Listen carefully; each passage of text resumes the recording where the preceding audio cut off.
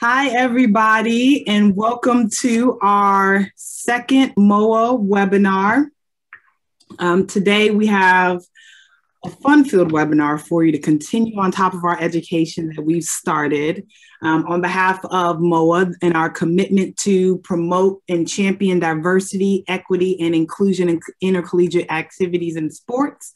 This session, part 2, is in challenges facing diversity officers today and focusing on the changes since March of 2020 when the ADID designation was implemented. Full-time positions as well as designees have been created on a number of campuses since that time. Also, we've had requests of longtime diversity officers to begin to do trainings for those that are continuing in this space and those that have been given the ADID designation. This webinar is going to discuss the challenges that are currently being faced by campus diversity officers and the ways in which they can begin to approach them. Now, we have a fun-filled panel for you, but first, we would like to do a little bit of housekeeping. We had questions that were submitted in advance, but if any questions are to come up throughout, you can feel free to put them in the chat and I'll continue to add those to the previous questions. We may not get to all of them, but we will be able to send follow-ups after, and so important questions that were not able to be addressed, we will do so then. As well, if there's any questions that are more geared towards our upcoming webinar, we'll hold those questions until then. Also, we are going to have all the questions that were submitted previously work in that same format, okay? I want to first introduce our moderator for today, Renee Edwards, who comes to us from Mississippi Valley State University, where she serves as the Senior Associate Athletic Director for Compliance and Student Athlete Affairs, as well as the Senior Woman Administrator. She comes to us with a wealth of experience. Edwards currently oversees all the day-to-day operations of the athletics department, serves as the university liaison to the NCAA, and oversees development of the student athlete academic support services and compliance. She brings a wealth of experience from prior institutions such as South Carolina State University, University of South Carolina, Virginia Tech, University of Iowa, and so on, okay?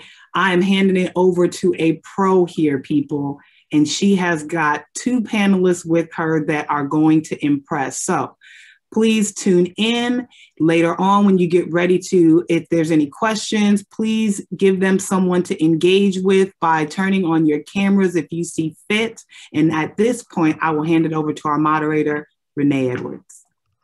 Thank you, Angel, and welcome everyone. I'm excited to be here today. Very excited for these 2 wonderful young ladies that I'm working with this afternoon. First up is going to be Reese Lovelace. She is the Assistant Athletic Director of Student Athlete Development at the University of Maryland and the founder of RBL Theory LLC.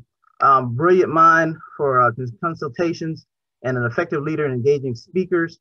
Lovelace, has facilitated workshops with athletic industry leaders, as well as administrators and students on the topics of identity, race, and sexual orientation.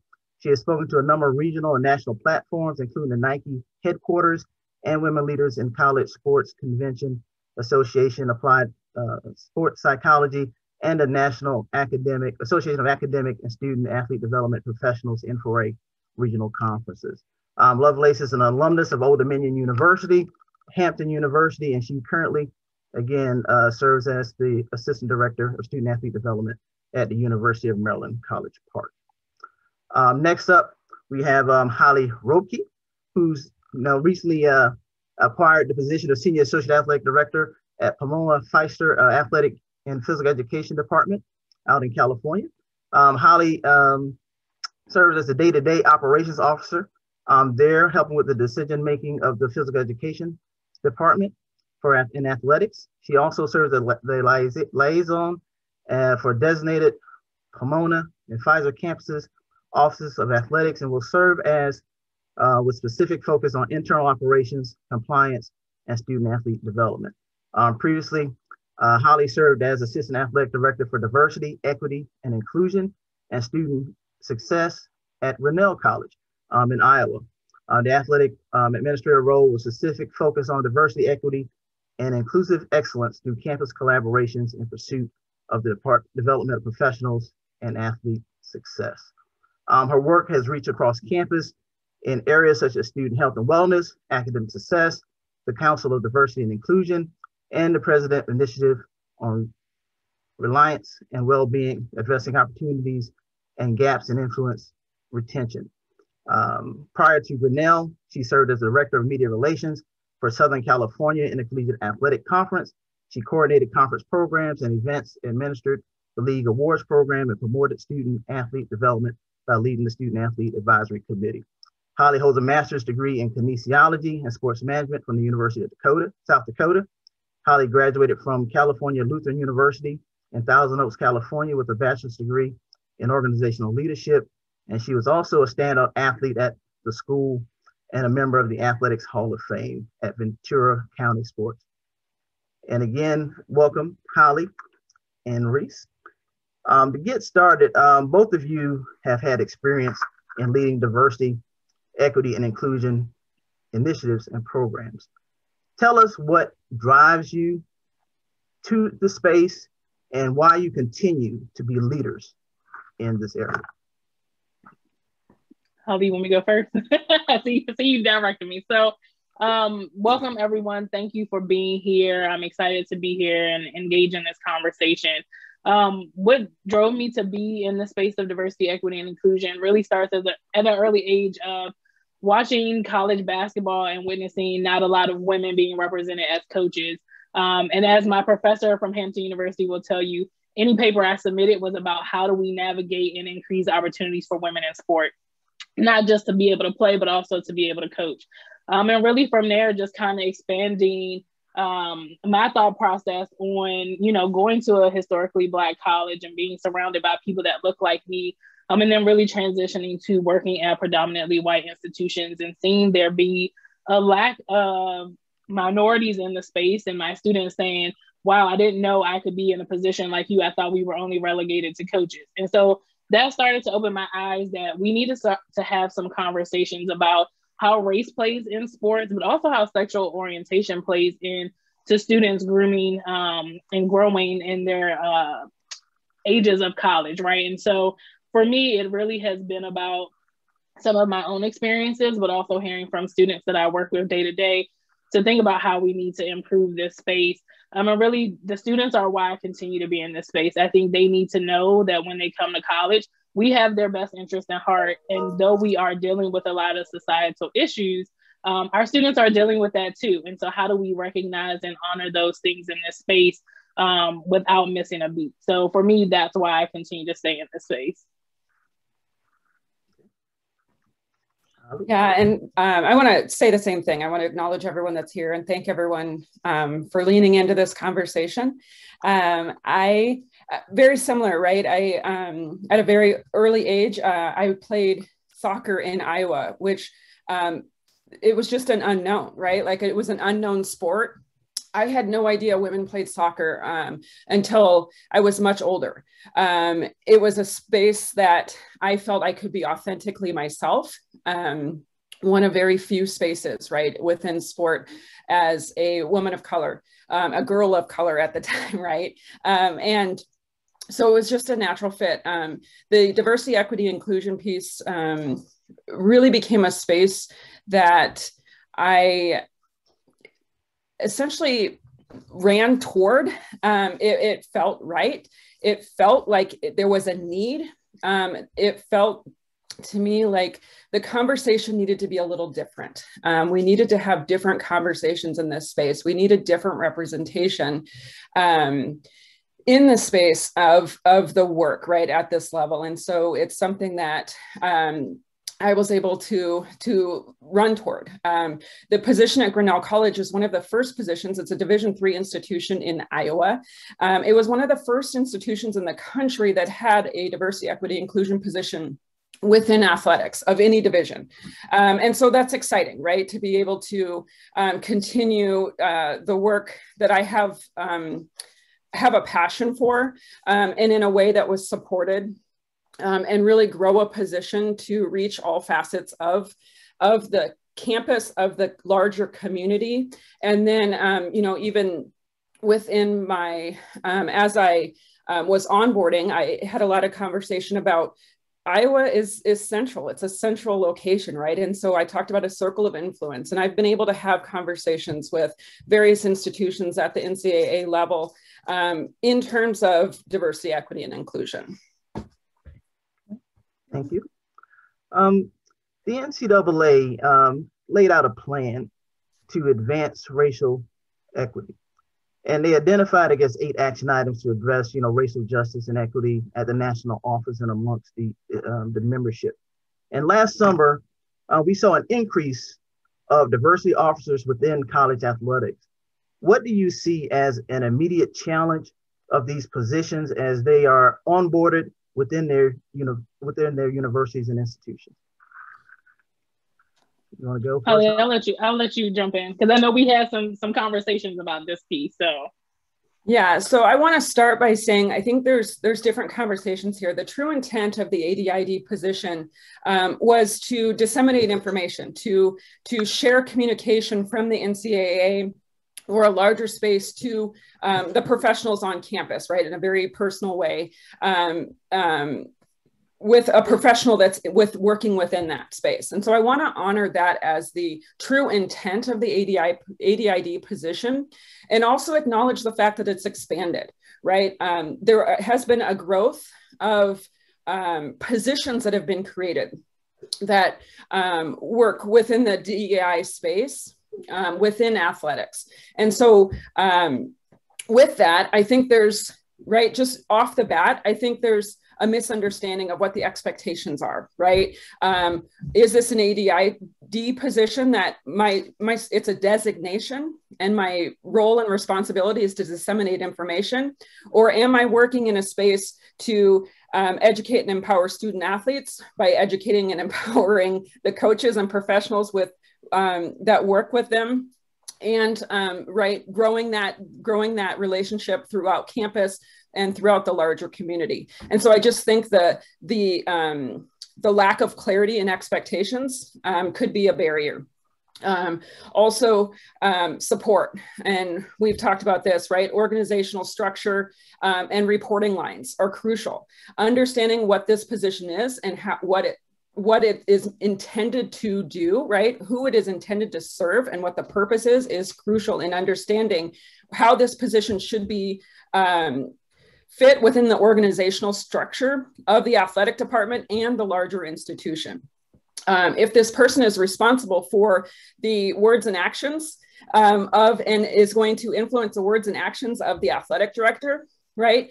A position, 3, 4, 5 levels down, hidden under a student services position, reporting to a senior associate athletic director for student services as a director position may not be the best fit, right? So we have to align the intentions with the organizational structure and reporting lines of the position. Risa, I'll let you talk about resources and the education as well. Yeah, and so I think the resources is a huge piece of this, right? So when you look at your athletic department, there's really no unit that is one person. And so when we think about how do we continue to build and really enhance this space, you can't necessarily just hire one person. They have to be able to have a staff that can go out and really facilitate workshops, work with coaches, right? There's so much work that can be housed in this space that we have to think about what the human resources look like. And then I also think there's a financial component that comes with this as well, whether it's bringing people in to speak to your students, y'all going out and doing action with the community and the campus. So I think there's a lot of resources that need to be given to this space. I also think that there needs to be an understanding of the culture of the department, right? And so when you're hiring somebody to come into this space, are you asking them to do a climate survey so that they can, with their own eyes and ears, understand what the culture of the department is? That then drives the decision-making of how does this person in this unit really influence the change of the culture, which also will help in, change with the inclusion and equity of it. And then the last piece I'll add is, if this person is not known to your campus, a challenge for them could be understanding what the campus culture is, but also the community culture, and how do our student athletes fit in those spaces, and what may be their challenges overall. Okay. When we were, kind of meeting, on the topic earlier, so that we were going to take like a 1.0 approach, we go like the 5.0, and kind of deep diving into, some of these areas. And I know you just, talked about, what needs to be done, but how do individuals that say are new to these positions really go in and deep dive and have these conversations with the administration to start the conversation and support what they're needing in these roles? I mean, I would kind of jump in real quick just because I mentioned it. I really think, to Holly's point earlier, this position has to be positioned right under the leadership or right aligned with leadership. And whether that's your athletic director and a dotted line to the president, like there needs to be that overall connection. And then secondarily to that is grabbing the campus, because most campuses do a climate survey, but also there needs to be one done within the athletics, because you can't really truly transition and transform a space if you don't know what the space is dealing with, right? And again, we're talking about it coming from multiple lenses. There's a lens with the students, there's a lens with potentially the staff, and then a lens with your coaches. So looking at all of that data and putting together a report and a recommendation and plan for the leadership to come together and say, this is what we're dealing with, and here are the actions that we need to take to make this a better space. So those are some of my initial thoughts, but I'll throw it to Holly for anything additional. Yeah, I think a concrete example would be great here. I think when I started at Grinnell 4 years ago, we were responding to a directive from the president to create a policy that was specific to student athletes, that would be punitive in its outcomes against, right, several infractions. The issue on a Division III institution, right, is that our student athletes are student athletes always, right? But coaches don't have access to these athletes always. There is a limited time in which they are truly considered to be participants in athletics. The rest of the time, 2/3 of the year, the school year, they are students first and foremost, as they are the whole year. But really have very limited interaction intentionally with their coaches. What would happen with the measures that the president was requesting is if a student and a student athlete were in the same space doing the same thing, they would have completely different outcomes. That's dangerous, right? Now let's put any identity on that student athlete. And now, right, we're looking at the student receiving educational outcomes and the student athlete receiving punitive outcomes, right? So if in the spring, right, and I'm a fall athlete in the spring, I could lose fall participation as an athlete, right? Like it just doesn't seem to align. So one of the first things that I walked into this situation, this was a conversation that had been happening within the athletic department for months. And I came in and I said, oh, this is problematic. Right. And so I went to the athletic director and I said, this is problematic. He said, I know, but this came from the president. Right. And so then what do we do? So in that, I knew I needed to align myself outside of our department. And so I went, we have a partnership with student affairs. So I went through student affairs, right? Because we're talking about student judicial outcomes. And so I went to student affairs and they're like, yeah, we really don't have a say in this. And so I went to the chief diversity officer who reports directly to the president. And I said, here's the situation, right? So this is my first conversation with our chief diversity officer after I was hired. And the chief diversity officer obviously understood, right? So what this is saying is that you have to align yourself and be able to work outside of athletics, right? In the greater good for the institution and the department. And in doing so, right, I was able to make connections all along the way. I was able to make connections with student affairs. I was able to make connections through the office of the chief diversity officer, and then had some influence on the president. The chief diversity officer literally walked from our meeting to the office of the president and said, this is not happening. We are not doing this. We are not going to support this. That was the end of the conversation, right? in the meantime, my athletic director had warned me, you know, tread lightly, right? You're brand new here. You're talking about something the president had told us to do, right? And we've been working on for months. And to me, right, the work that has to be done regardless. And so I often say that, you know, if this is going to cost me my job, I am that passionate about it, doing the right thing, that it's going to cost me my job. And I have students that often say, well, that's coming from a place of privilege. Yes, it is. It's also coming from a place of responsibility, right? The responsibility that I have in this role is to do the right thing, right? And to make sure that others understand what that is and where it's coming from. And so it's often in conflict, right, with what people expect. But that's right. It's really just aligning yourself with people that can support your voice in spaces and in ways that you may not necessarily have access to initially. Thank you, Holly. That is so true. Especially, I guess, you know, like I said, the administration, you know, the president. Reese, can you talk about how do you get that voice with the coaches and having that conversation for them to get buy-in in those situations as well? Yeah, I mean, I think the coaches is really the space that we need to tap into. I think it's a space that becomes tricky, especially when you're at the Power 5 level, right? When you are talking about coaches that are making millions of dollars and they are probably the highest paid person in your state, right? Even above your governors and your representatives, right? So you're talking about, from a financial space, very powerful people. But this is also where we need coaches, and I'm going to name drop some folks like Dawn Staley, right? Who have the power and have the voice to work with their peers to say, this is why we need to have the conversation. I think oftentimes we look at athletic directors to lead these conversations, or on the reverse side, look at students to lead these conversations.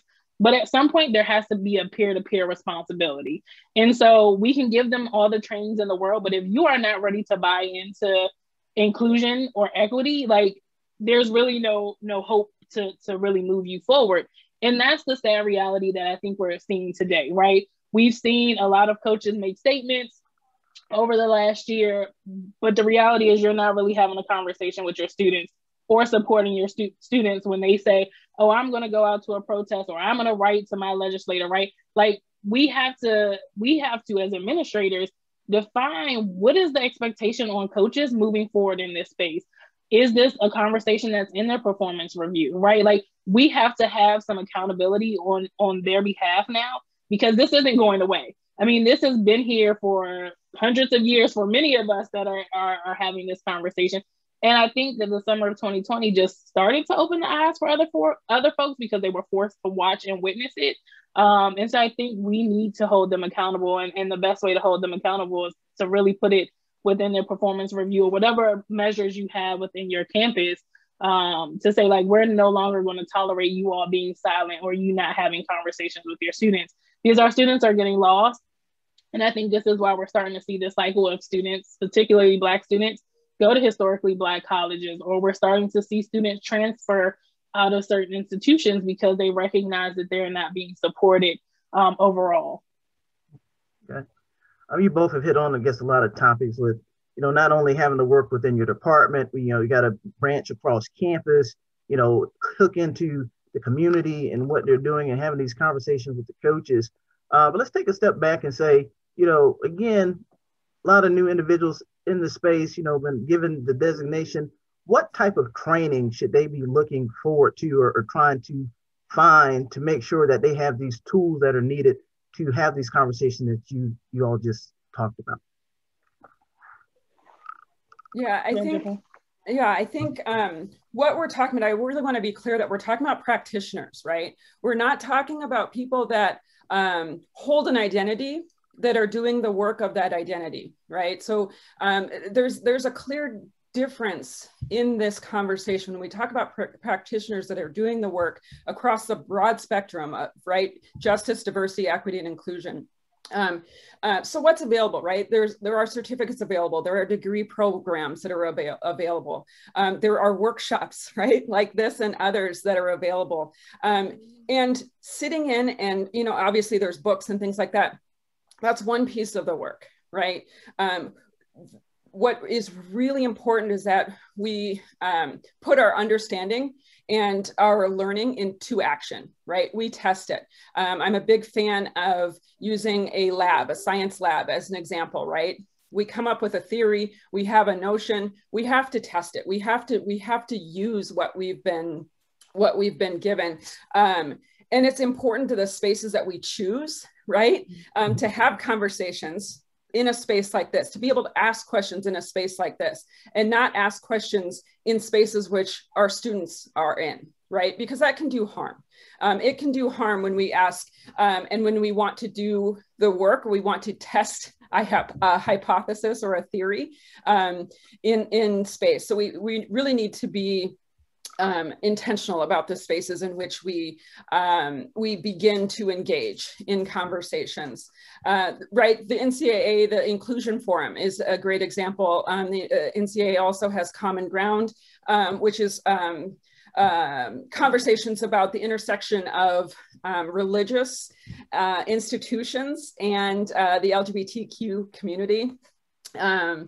And right, so there's opportunity that exists. I know personally with the title of my position, my former position, that I was reached out to often about some very concrete examples and questions of how do we navigate this experience or this situation, and also some very broad and philosophical conversation about where do we go next? What do we do? How do we start, right? And so just looking and reaching out, there are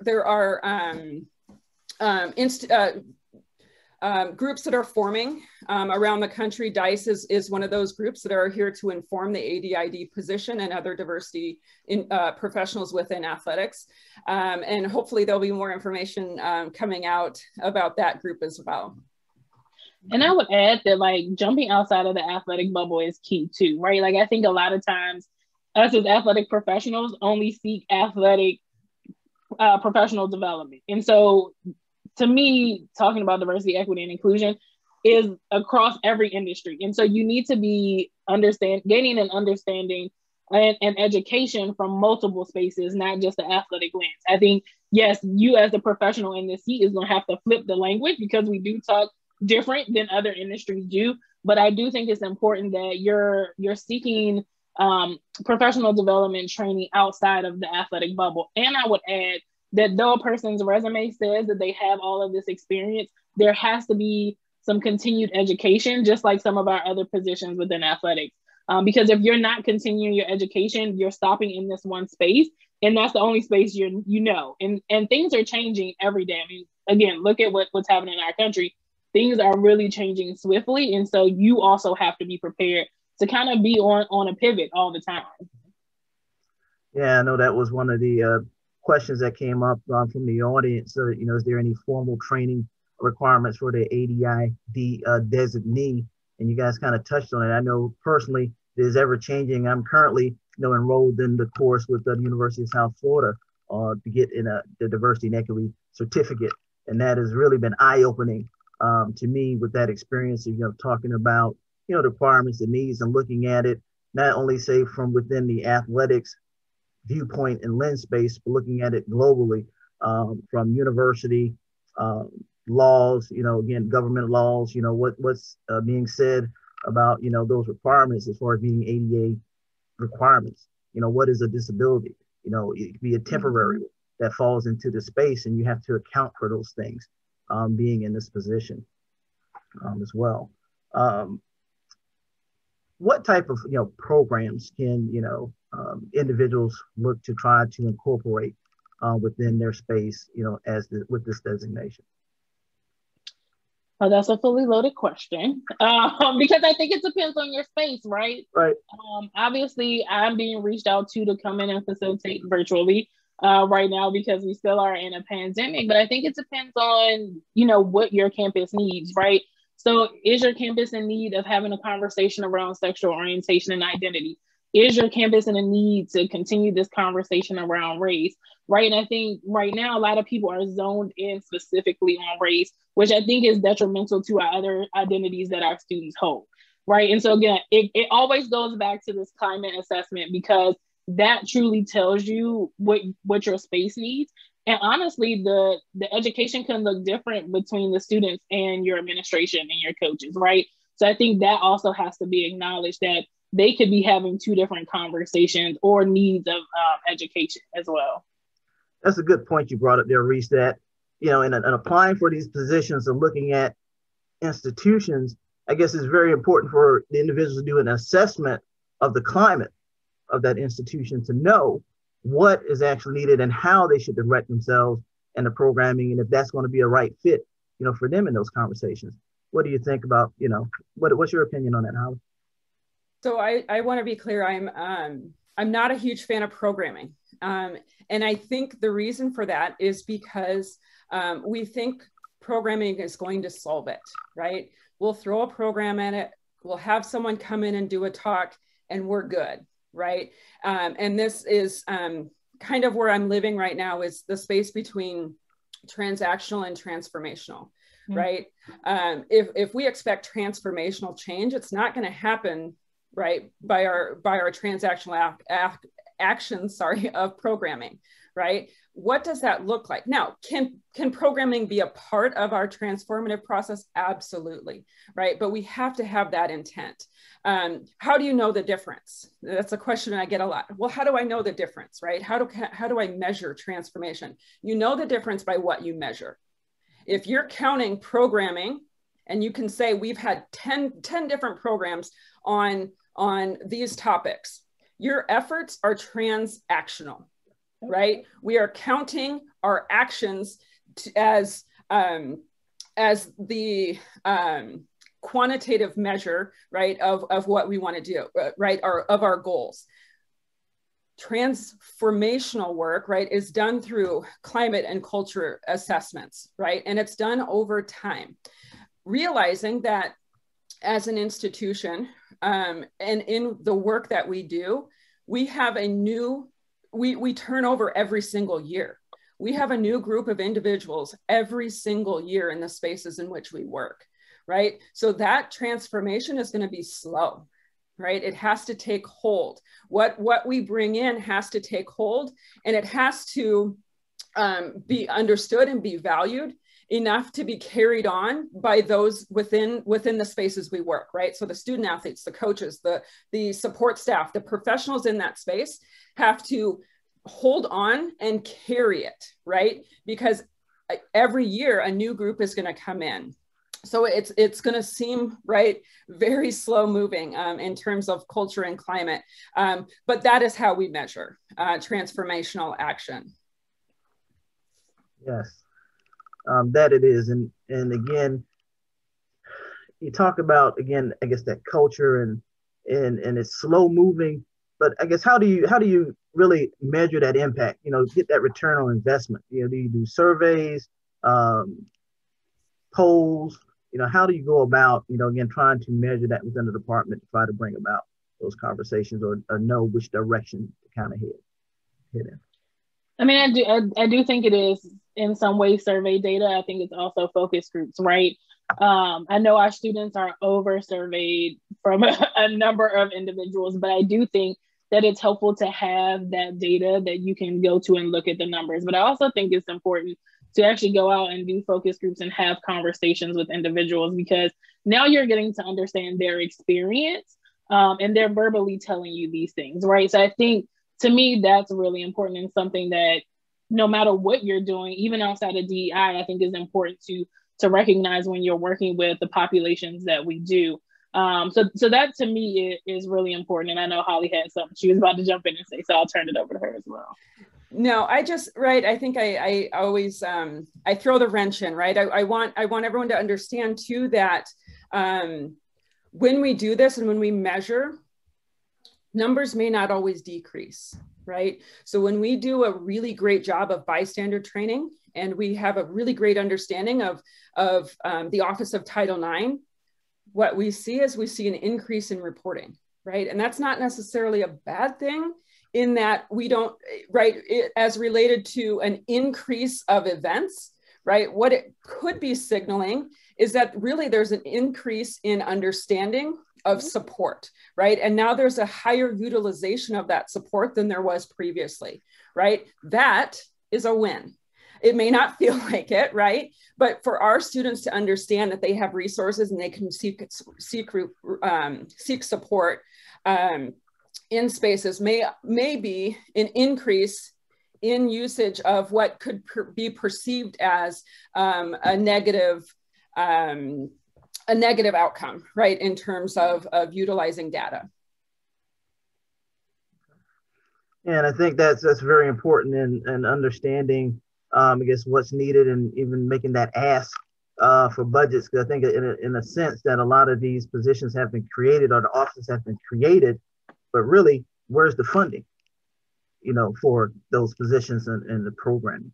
So being able to do the deep dive, to collect the data, to have those conversations can help you see what is needed to now address those issues.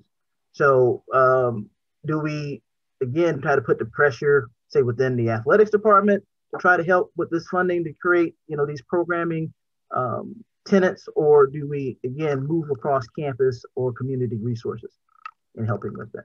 So what would you say? I think, go ahead. I think it's all of the above, right? Like, we are all suffering through COVID right now. And so budgets have ebbed and flowed for a lot of people. And so I think, yes, I think the athletic department should find financial resources to support these positions and the work. But I also think it's important to have that collaboration with campus and the community, because when you're building that, it's not all coming out of one pocket, right? And it shows that we are all in this together. And as Holly mentioned, like, her direct line and support with the chief diversity officer of her former campus, right? Like, those are the relationships we need to have within athletics, because if we're aligned with campus, that does all of us even that much better. So I do think that, there should be ways in which we're finding funding from all of these resources. And even thinking about our donors too. Like, I know that becomes a huge concern of when we're having these conversations, or these coaches are making statements and the students are making statements, like, what effect that gives on the donor. And I always like to say, like, let's flip our mindset. Like, we may have donors who now want to actually donate to us because they are seeing us have our students use their platform and their coaches are using their platform. So I think there's always this negative stigma that when we have these conversations openly, that we're going to lose donors. But I always like to think that we may be impacting donors that we've never seen before. So I think that needs to be considered in this conversation as well. Okay. Reese, you coming from, they call it the real HU, talking about the HBCU space, and myself being a product of the oldest HBCU in the South, Shaw University. Are these conversations different on an HBCU campus or limited resource institutions, or are we still talking the same thing?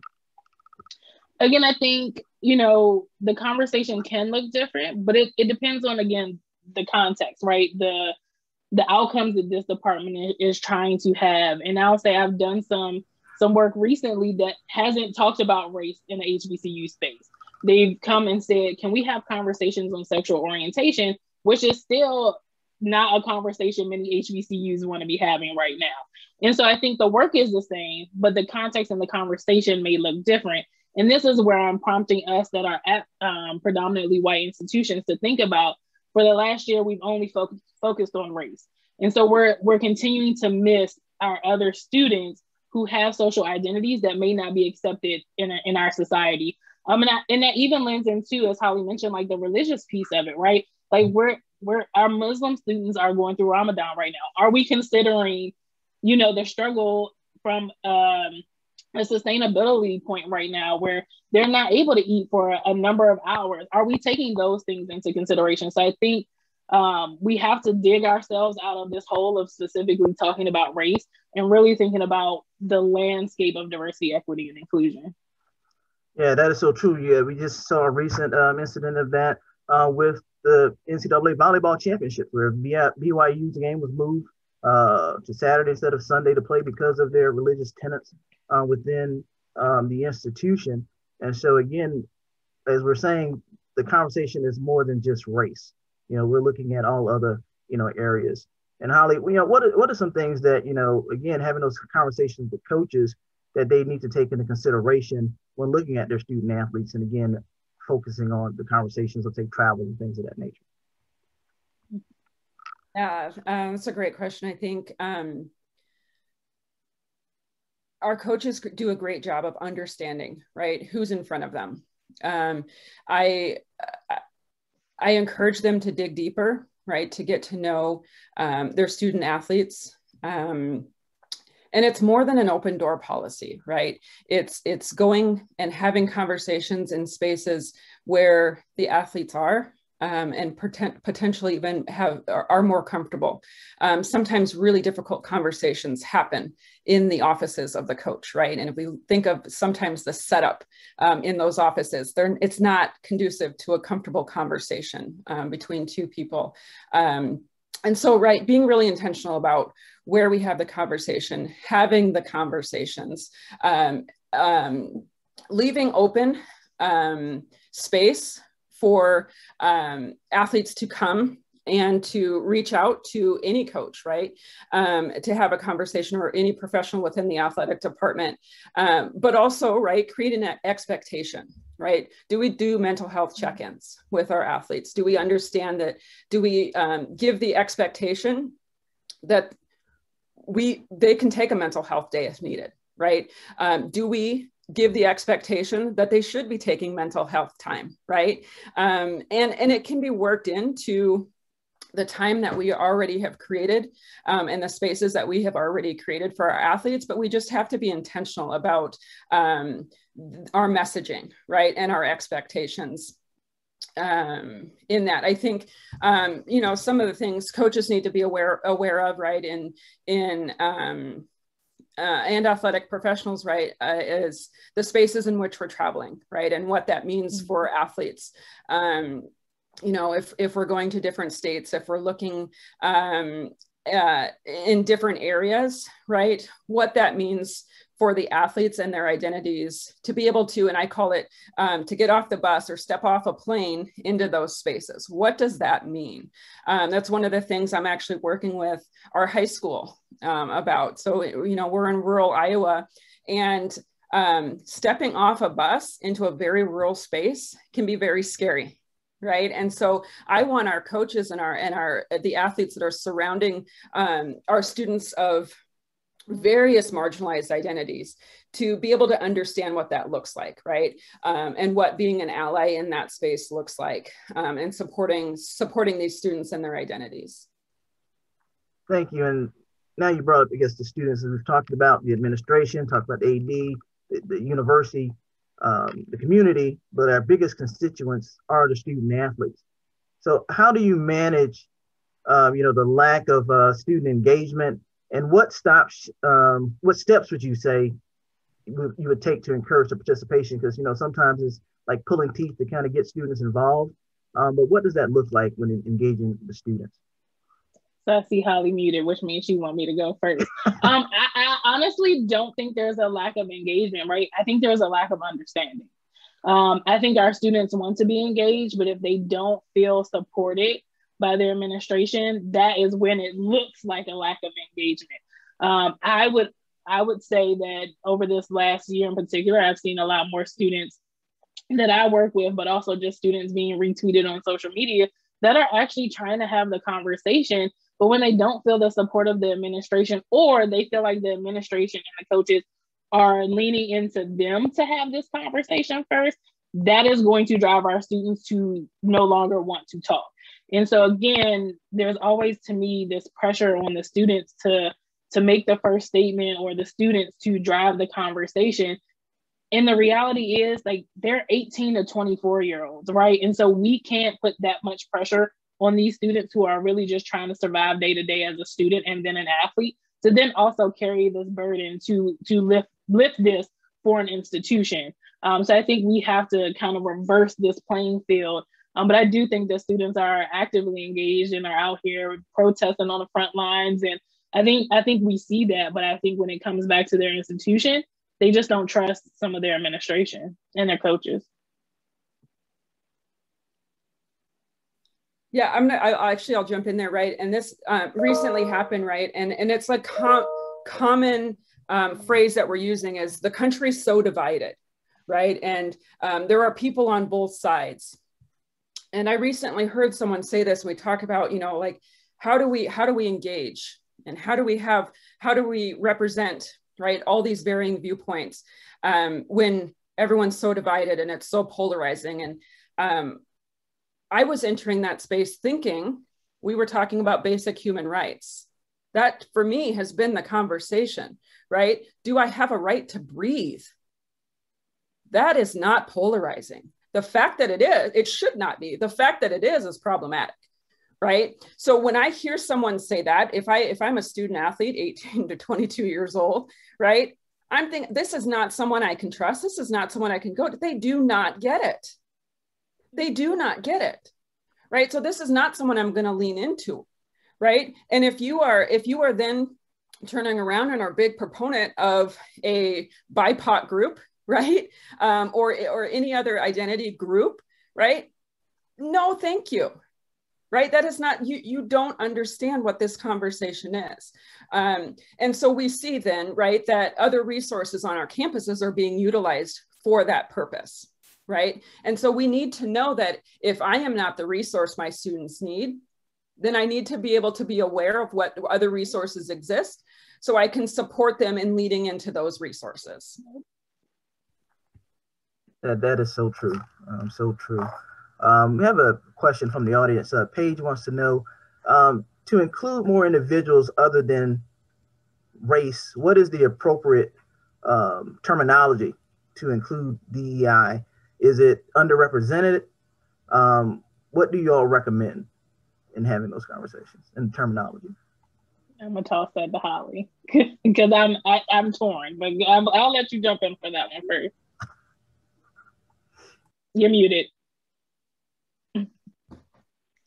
Seriously, after a year and a half, like, come on, come on. That's the one thing that people should know. I think it's tough. I think we agree on this. It's tough. And to me, it goes back to some of our initial points in understanding the culture and the climate of your space that you're in, whether it's your institution or your department, and just understanding, leaning in and understanding what fits. I often use marginalized.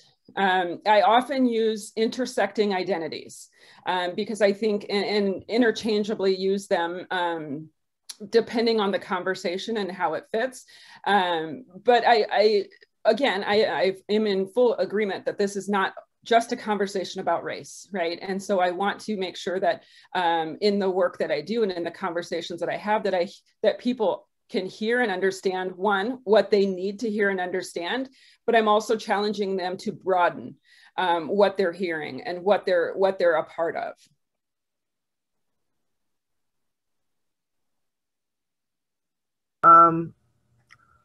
We said earlier how, this designation has come about and, it's been piling on, and a lot of individuals had it added to their already full plate. Can you give some advice for balancing the work related to DEI and the actual job responsibilities for those who aren't solely focused on the DEI work?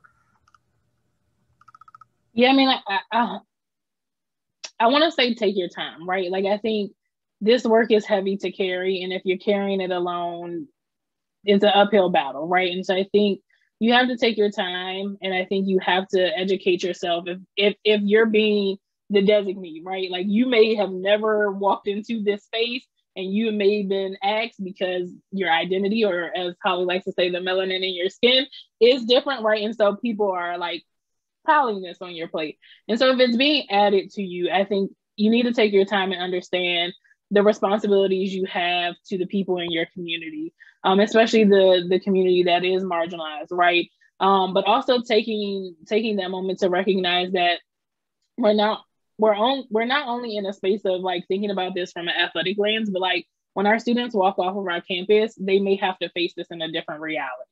And so what is that reality? And unfortunately, that means that you as the practitioner, you as the designee, you got to watch the news. You got to know what's happening not only in your community, but maybe even the communities that your students are coming from. I remember when our last president was put into office, I was in Eugene, Oregon. And that is a very, very white space. I'm from DC. So like for me, that was a huge difference. But thinking about what was I going to do to protect my Black students that next day, right? When we had community members riding around campus, if you've ever seen the movie Purge, playing the Purge music and our students feeling threatened to walk to campus. And then the immediate reaction was to put more police presence on campus, right? So that is not making our students feel comfortable. So you have to think about all of those things. And unfortunately, like I said, you're kind of on a pivot most of the time because you don't know what's coming next. And so I always think about that as an interesting moment in my career, but thinking about how that affected my students. And some of them did end up transferring because they didn't want to be in a space like that. So for me, it's a progression for these professionals to understand the responsibility that they have.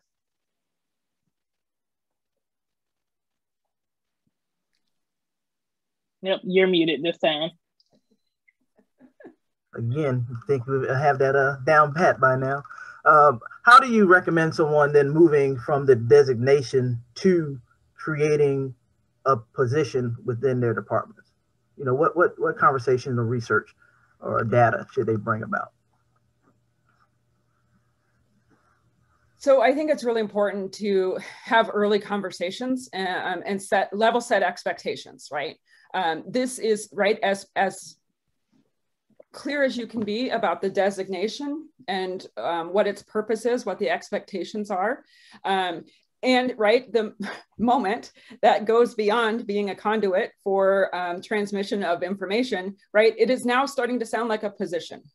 And so we need to look at what that is. One of the things I did early on for our administrators to understand what the time constraints for this work is I actually kept a timesheet, a time log. It was a digital app that I kept that allotted every amount of time in all of the areas. So I'm on a Division III campus, and so my job responsibilities are broad, right? I have a long list of responsibilities, right? And I don't work right the depth within those responsibilities because there is only so many hours in a day.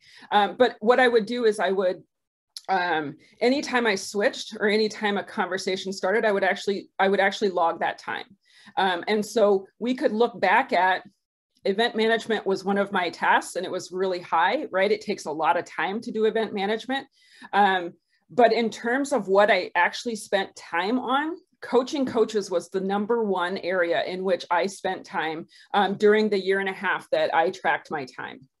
And that was really shocking, right? What does that mean? What does that look like? What is coaching coaches, right?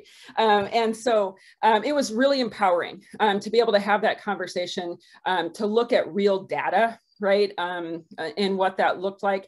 And I would do this. I mean, it would be like 10 minutes at a time. If I had a conversation with a coach, they popped their head in my office, it was 10 minutes, I would log those 10 minutes. And I would be able to look, right? And it's nice that it's an app, right? But, you know, and I could take notes on the side. A lot of my notes had time in them, and I could do it at the end of the day, but I was very intentional about that.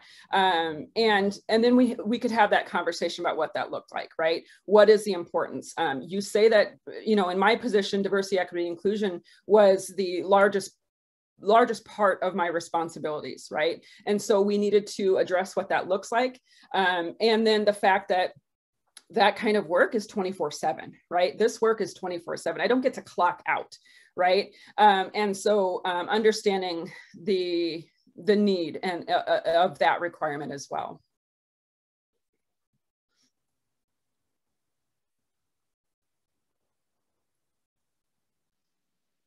You're muted again.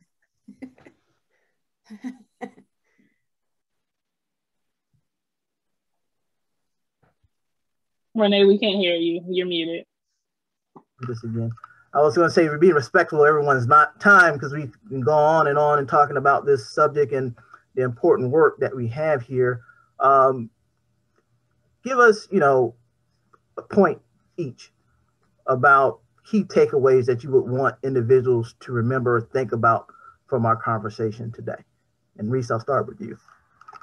Yeah, I mean, I'll make mine brief. This is community work. right?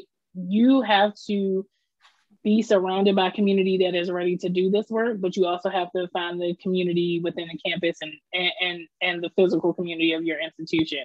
So don't think that this is work that you do alone. You have to be surrounded by a community that is ready to move the needle.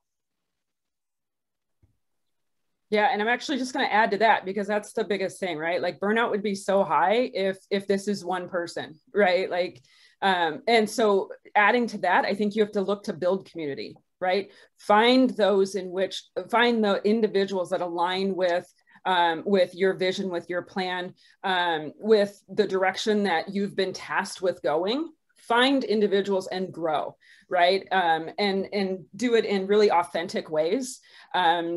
And build and grow from there, because what that does is it gives you a community of support as well. Thank you, ladies, so very much. It's been a pleasure and an honor actually to serve with you all today on this panel and lead this discussion. And currently, I'm going to turn it back over to Angel. Thank you again for the honor, and let you give some closing remarks here today. Thank you all. I want to start by asking, I know that when folks registered, there was some conversation around folks kind of meeting as a group and if that was allowable. And of course that is. So if any of the participants today actually met as a group with other individuals, if you could just drop in the chat how many people were in your group so that we can kind of account for how many individuals of our membership or outside of our membership that we're actually reaching. So if you could just drop that in the chat, if you have more than just yourself that's been in the room during this webinar, that would be greatly appreciated. Also, I want to thank our moderator, Renee Edwards. Thank you so much for taking and committing the time to continue this work.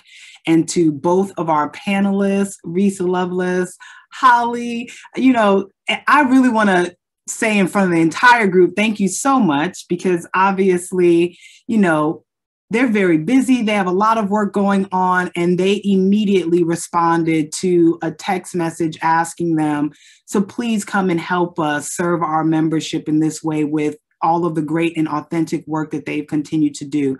So I want to thank you on behalf of myself, on behalf of Moaa and the Education Committee for being able to come in and drop so many amazing nuggets for us.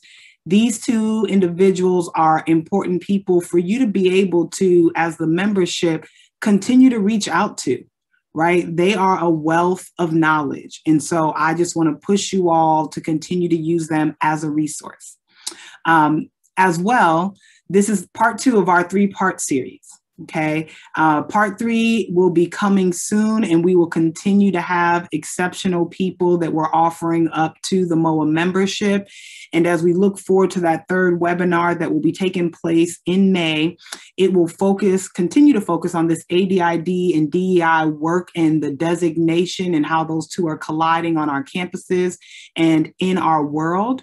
But it will be titled, as to the work, where do we go from here? What's next? How do we continue to push ourselves forward? How do we continue to create amazing space for each other, for the students that we're attempting to serve, and on a national landscape with the work that's being done? So please continue to keep an eye out through Moaa and through the listserv from Julie Work and all of the things that will be posted as we get ready to prepare for that next webinar. Again, I want to thank you guys for being present. Look forward to having you on the next one, and continue to use us as a resource. Thank you all very much.